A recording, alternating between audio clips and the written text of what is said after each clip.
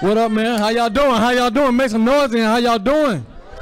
I feel good, man. God is good, man. I had an opportunity to chill with my grandfather, man. My grandfather's the legend. His name is Fred Thomas.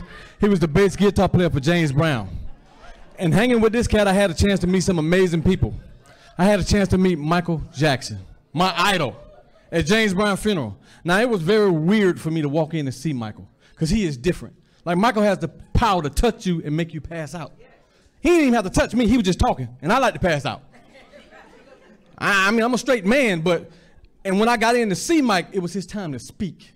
Now, imagine if Mike was up here right now, y'all watching Michael Jackson speak, talking for James Brown. What I'm going to say is going to be brief. James Brown was my biggest inspiration.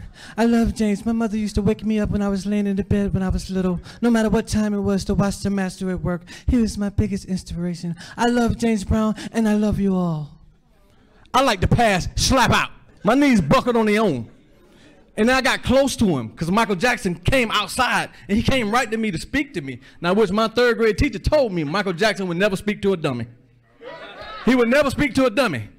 But I got close to him and I was like, what's up, Mike? He was like, hey, how you doing? My name is Michael Jackson. I peed a little bit.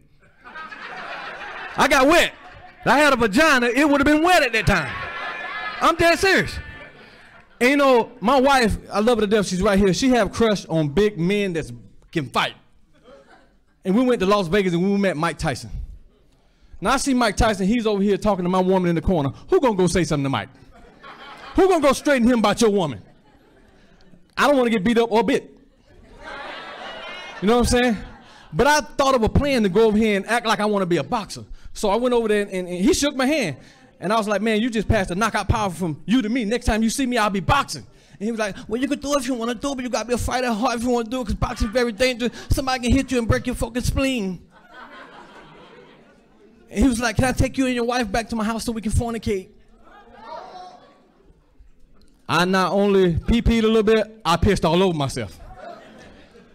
But it was this one time, man, I know she had a crush on Denzel Washington. Now, there's no man in here can compete with that at all.